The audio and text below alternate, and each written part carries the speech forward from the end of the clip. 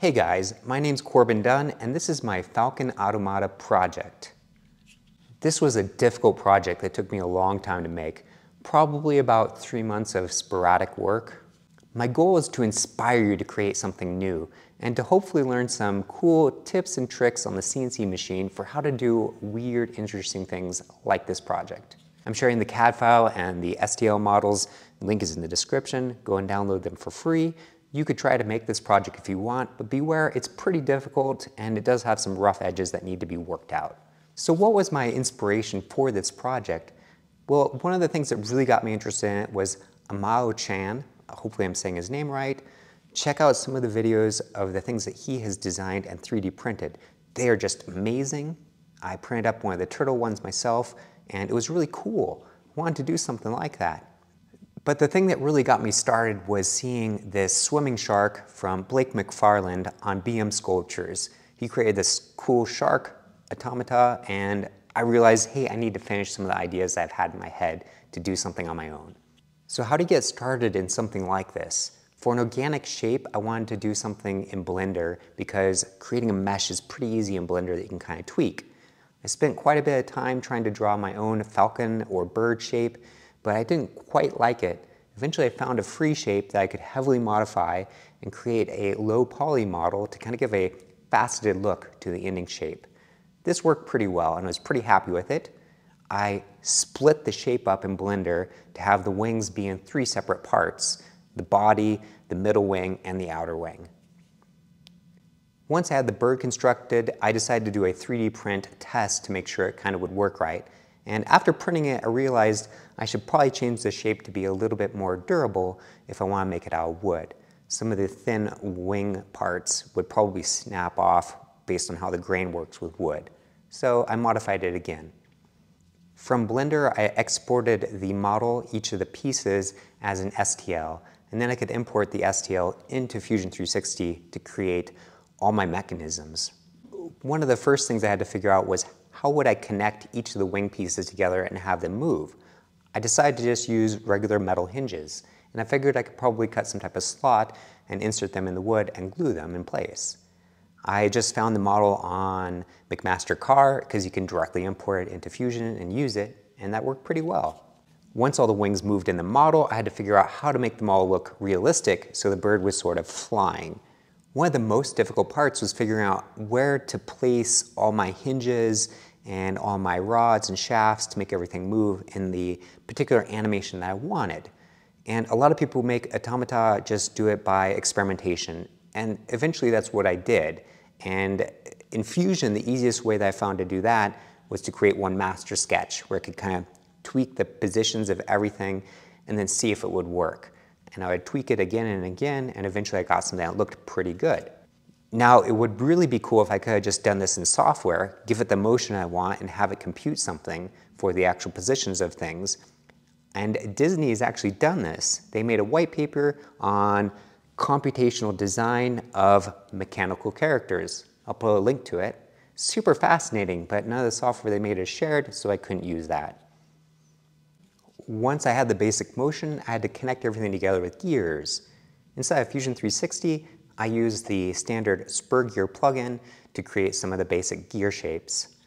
Now, I haven't created any gears ever before, so this was a learning experience. And I think if I was to do it again, I would use a different plugin, but this did work to allow me to create some gears that mesh together properly. But since it was my first time, I needed to start testing things, and so that's the point when I jumped over to the CNC machine. I picked 1/4" Baltic birch plywood for the gears. I used double-sided tape to hold down the plywood. I didn't want to have any tabs to have to clean up afterwards. For the frame, I used 1/4" plywood that I had laying around, and I started out by drilling some of the holes that the gears would go into. I went way too fast and it burned the holes. I had to slow it down a lot in RPMs. I also made a mistake when I was cutting the profile. I didn't think about the hold downs and I cut into them. We all make mistakes, it's just part of it. So later I started using a mini spoil board where I drilled some holes into it and just used the T-track to bolt it down. And the whole reason I did this is just to avoid drilling into or milling into my main spoil board. I bought some 1/4" aluminum round rods from Home Depot and cut them into little pieces. I needed them to move smoothly through the frame so it would just rotate.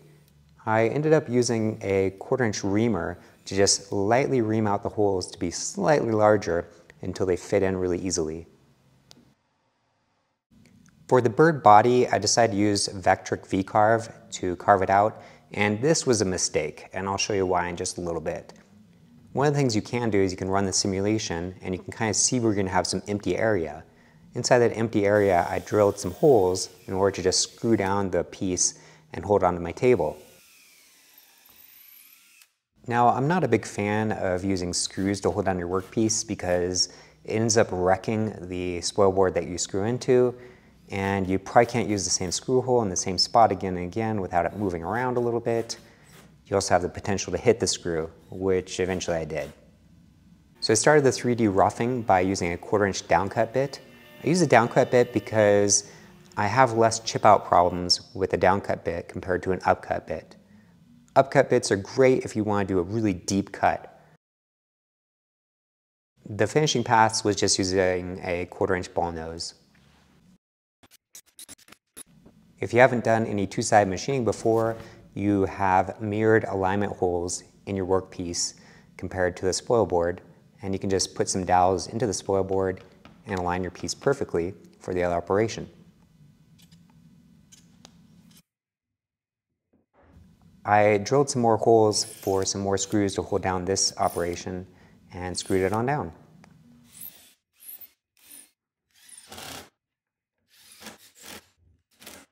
So I used a 3/8" downcut bit for the roughing operation, and once it started to get pretty low, I realized I might have a collision. And sure enough, a little bit later, I heard that weird, terrible noise of it hitting and burning, and I saw that it had collided just a little bit. I hit stop on the CNC machine and brought the spindle up. The roughing pass was basically done, and so at this point, I just decided to export my finishing pass with a 1/4" ball nose and just run that. I didn't think it would have a collision because it wasn't going to go as deep.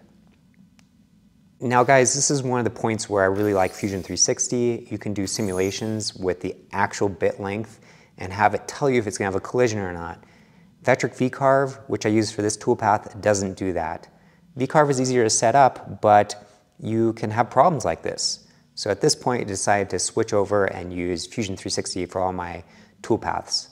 So I glued up another piece of cherry, and while that was drying, I could start cleaning up some of the tabs off of the Falcon body. I ended up using a little drum sander on the Dremel to clean up the tabs. This kind of worked the best for me. Switching over to Fusion 360 for my two-side machining of the wingtips took a little bit more time to figure out how to do things, but once I did, things started working great. I think I'm going to do a separate video on how to do this because there are a couple steps that are essential to get it right. Switching to Fusion 360 gave me a lot better results.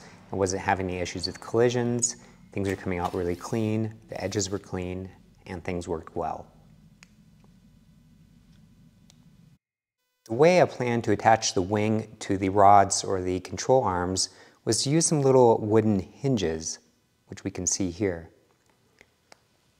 Now on the first wing that I cut out, I had that shape, the indentation for the hinge in the wing, and I just let it machine it out with a 1/4" ball nose. But this left not a very desirable slot to put it into, and I had to end up using a chisel to chisel it out straight. The way I solved this was to actually create a sketch on my stock piece inside of Fusion 360, and then I could project that shape down onto the sketch. And then I have a perfect rectangle which needs to be machined out. I could then create a better toolpath in Fusion 360 that would do a 2D pocket with a smaller bit. And in this case, I used a 1/8" spiral downcut bit to just create that little pocket. That just left a little bit of round corners that I had to square up. I used a 3/4" piece of cherry for the base. I created a nice round shape in Fusion and then just machined it out with a nice profile edge and a couple of holes that the frame would fit into. I found a scrap piece of 1/2" round stock rod steel that I had laying around, and that was going to be my middle piece to hold up the body of the Falcon.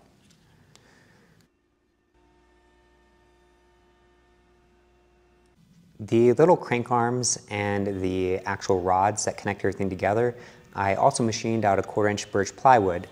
There's nothing fancy about this. I had to modify the shape a little bit from what I initially started with, but cutting them out was pretty easy. Next, I needed to mill a slot for the hinges, and this was hard to figure out. What I decided to do was to take it into Fusion 360 and then create an inverse shape of the wing. And this way I could create a soft jaw clamp that could clamp it together on my vertical work table and hold it while I machined it.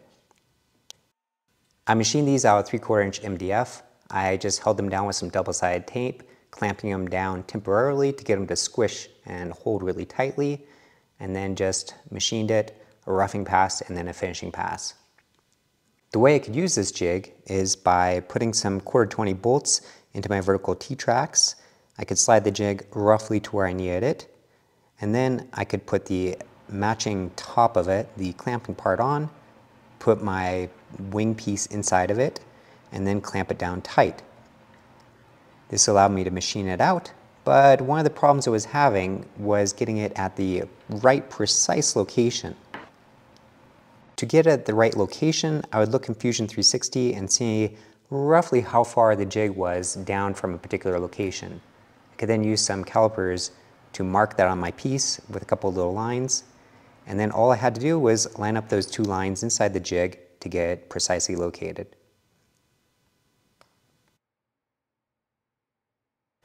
I also needed to find a specific origin in order to machine from, and having this jig made it easy. I could just use one of the corners of the jig itself. I could use my Heimer 3D sensor to find that particular origin and set it on the machine for the operations. I could then go and machine out the slot. I use a 1/16" downcut bit. An upcut bit would have been better, but this was all I had at that time.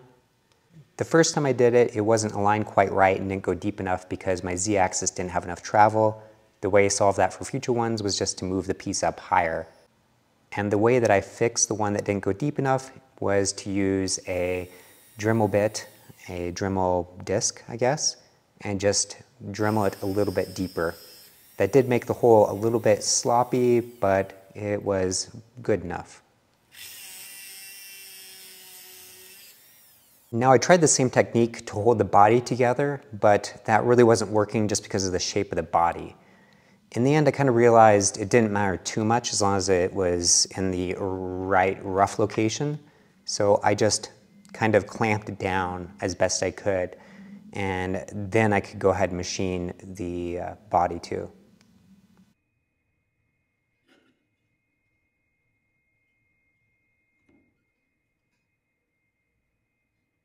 Those little wing hinge pieces that I talked about earlier, where I made a slot in the wing for them, I had to make next. I just cut out a small piece of maple and I used some double-sided tape to hold them down onto my CNC table. I milled them out with an 1/8 of an inch downcut bit for the roughing pass, and then an 1/8 of an inch tapered ball nose for the finishing pass. But I had to create a hole down the middle to slide some type of shaft, and this was a little bit tricky. At first, I just tried using a drill press to drill them, well, my mill in this case, but they weren't aligned perfectly. So I went and machined a little Mickey Mouse shape out on my CNC machine out of a piece of MDF to hold them very precisely. I could shove these down in, it had 0 tolerance, and that held it down enough to run a 1/8 of an inch bit down and out. I had to hold the shafts onto my main frame by using some snap rings, so I took the little metal pieces over to my lathe and just turned a tiny little groove onto them. At this point, I figured I had enough of this stuff kind of figured out to go ahead and finish the pieces. I just used some Osmo oil on the top of the wood because I had it around. And then I just kind of shined up some of the other stuff. Now, after working on this project for so long, I was really excited to start assembling it to see if it would actually work. The general assembly process was to use a little bit of paste wax on anything that would move. I could use the snap rings to hold the shafts on.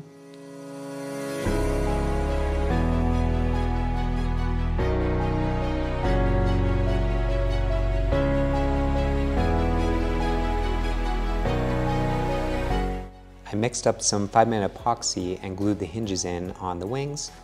First I did the wing tip to the wing middle, and then I let it dry overnight. Then I did the wing middle to the body and let it dry overnight. I just aligned things up by eye. Once I started to get everything together, I realized the shafts probably wouldn't be able to sustain the amount of force that was needed. And even with a little bit of glue, they would probably slip and break. And this is what happened right away. This is the point where I wish I would have put more thought into the design. I didn't have enough spacing between a lot of the moving parts to have some other locking mechanism. So what I decided to do was just to use the Dremel to create a little slot in the aluminum shaft and the wood rod or the arm, the crank arm. And then I could put a little piece of metal, a little piece of a bike spoke that I cut down short into that area, and then use some 5-minute epoxy. So it's kind of like a keyed shaft essentially that's glued in. This was a total hack of a solution, and I'm not really happy with it. I really need to think of a better way to do it. And the one for the crank arm itself keeps breaking because the force on the crank arm with the small gear is pretty large to make it turn. Now the thing actually does work.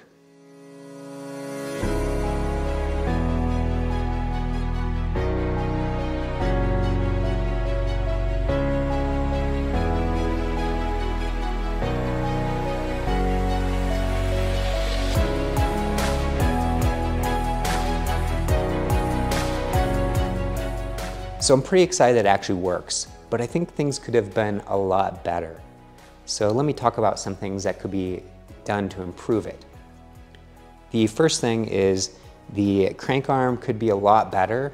It's really hard to force it to turn it around, and you have to be kind of gentle with it. It's heavy to lift the arms up, and then all of a sudden the arms want to fall down by their weight. I think this could have been made better by having a larger gear that it was turning, because then the force would be a lot smaller. That was what would be needed to just turn it and make it work. The way the gears are connected is really a hack, and I really need to figure out a better way to do that. Overall, I'm pretty happy with the project. I mean, it works, and it's pretty cool to kind of see it flying there. And just remember, if you want to give it a try, download the files for free and mess around with it. Maybe you can make some improvements. Thanks, everyone.